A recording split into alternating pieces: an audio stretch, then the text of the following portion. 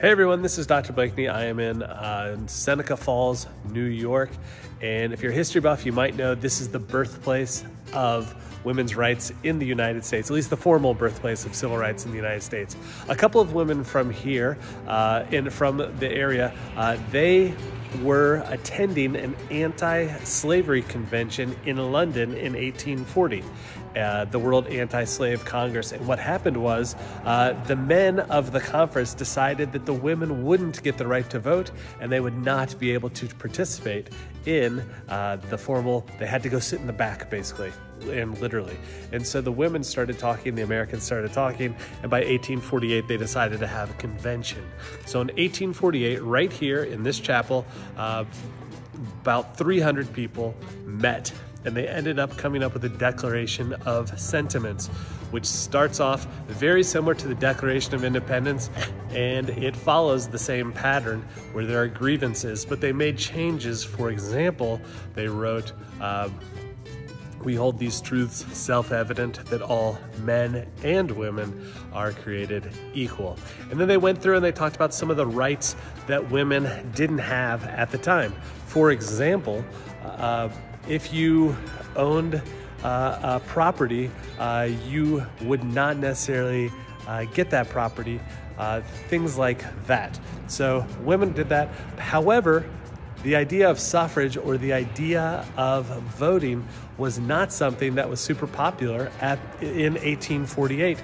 And so even this convention had trouble adding that. While we think about this as being women's suffrage and the birthplace of women's suffrage, is actually the birthplace of women's rights, and suffrage was a part of that. Frederick Douglass, who was an abolitionist and an anti-slavery advocate, a former slave himself, he was talking to the convention. He said, excuse me, but how are you going to get all these rights that you want if you don't have the right to vote? And so they added that to the document. Out of the 300 people, about 100 of them signed it, 68 women and 32 men. And a lot of them might not have signed it, the other 200, because they were fearful for what would happen to them back in their communities if they signed this document. And so eventually, after World War I in 1919, the idea of suffrage for women passed Congress, and it was time to go through. This is right after World War I. Women had done a lot, and so they decided to add women's suffrage as kind of recognizing the advancements of women in terms of work and what they had done, et cetera, et cetera.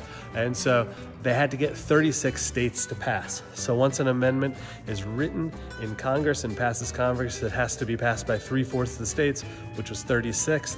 And it came down, there are 35 states, and Tennessee was the state that finally made the 36th state to pass, and that's how women's suffrage passed in 1920. But it's crazy because in Tennessee, the legislature was deadlocked, 50% on one side, 50% on the other side.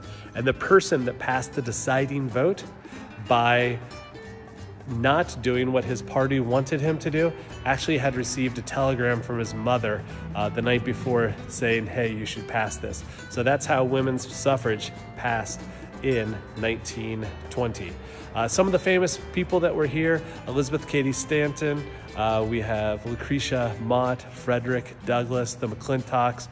There were quite a few people who were very, very progressive for their time. And so here, 1848, the Women's Convention on Rights passed the Declaration of Sentiments.